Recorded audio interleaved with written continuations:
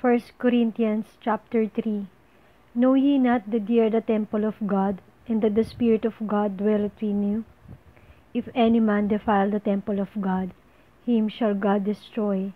For the temple of God is holy, which temple ye are. Let no man deceive himself. If any man among you seemeth to be wise in this world, let him become a fool, that he may be wise. For the wisdom of this world is foolishness with God. For it is written, He taketh the wise in their own craftiness. And again, the Lord knoweth the thoughts of the wise, that they are vain. Therefore, let no man glory in men, for all things are yours.